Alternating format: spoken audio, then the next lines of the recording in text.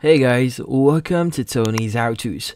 In this video, I will show you how to import contacts from SIM to Android. But before we start, hurry up and check out our latest offer under this video. So let's get started.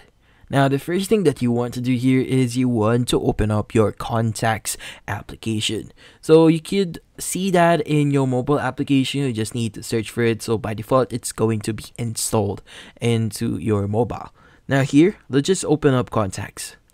Now here, what you need to do is you'll be actually redirected into the contacts section first. So this is where you see your contacts. So this is the contact application. So by default, you see your contacts. So what we need to do is we want to go to fix and manage at the bottom right of your screen. And from here, we want to select manage SIM. So when we click on manage SIM, we'll be actually asked which number we want to edit. So from here, you need to choose the SIM that you want to edit. So for example, we're just going to use the first SIM here. And here, just click on OK.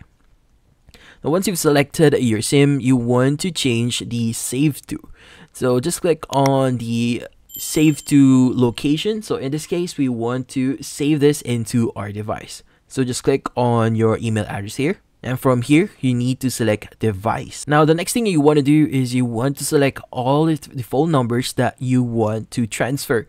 So if you want to transfer everything here, just select everything. And once you're done, just click on import. So once you click on import, it's going to give you this notification. So it's going to say to clean up your SIM, remove copies of imported contacts. Contacts that aren't important won't be affected. So if you want to remove the copies from your SIM, you'll have the option for that. But if you want to keep that specific contacts on your SIM, just click on keep.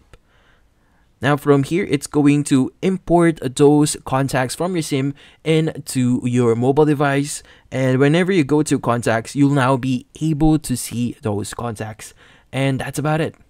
So thank you for watching. If you have any questions, feel free to ask in the comment section. If you enjoyed this video and found it helpful, you could use the link in the description to subscribe. See you in the next video.